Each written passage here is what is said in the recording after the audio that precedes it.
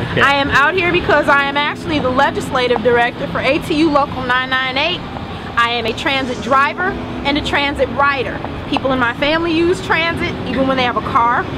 I drive people to work, to school, doctor appointments every day. That's what I do.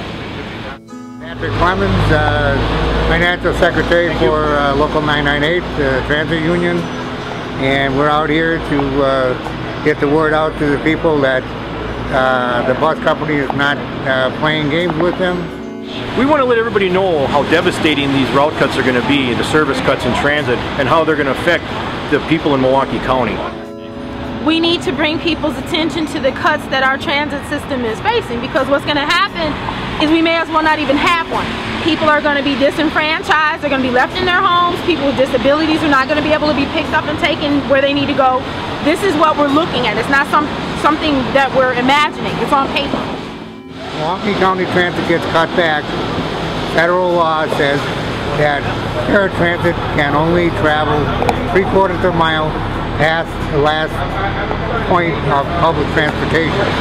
So there's some 11,000 people out there that are going to be cut off from paratransit service, and it's just it's unconscionable that people can do that.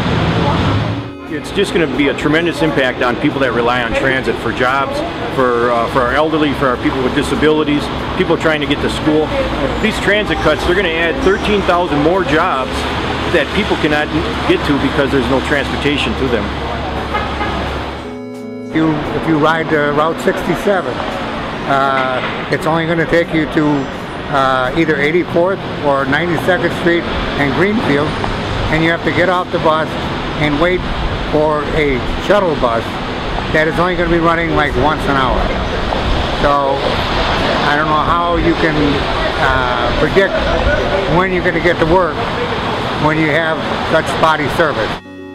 So how do you feel about Chris Abele and his most recent kind of action to try to get federal funding to save some of the freeway flyer system? I think Chris Abele understands transit. He gets it that we have to have transit, how important it is to our community. The thing is, we have to wait now. We have to wait and see if that money comes through. It's a good idea, but it's not a done deal.